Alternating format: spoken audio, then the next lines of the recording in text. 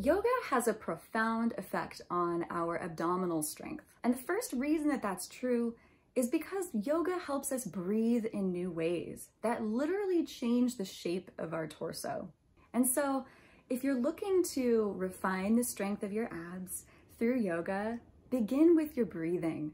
So start by inhaling in such a way that your rib cage expands. And as you exhale, really practice drawing your abdominal wall back and in, where each inhalation is a way of feeding your strength, nourishing your strength, and each exhalation is a way of using your strength, increasing your strength. Another fantastic way that yoga works the abdominal muscles is through all the movements that we do in the spine. Every single way that we move the spine, whether it's forward folding, back bending, lateral flexion, rotation, or just simply lengthening upward through the spinal cord, this all has a profound effect on all of our layers of abdominal muscle. My biggest advice for increasing the health and the strength of your abdomen in yoga is to just keep moving the spine in all those different directions. This is, of course, really important for activities of daily living, but they also feel great to do. Enjoy.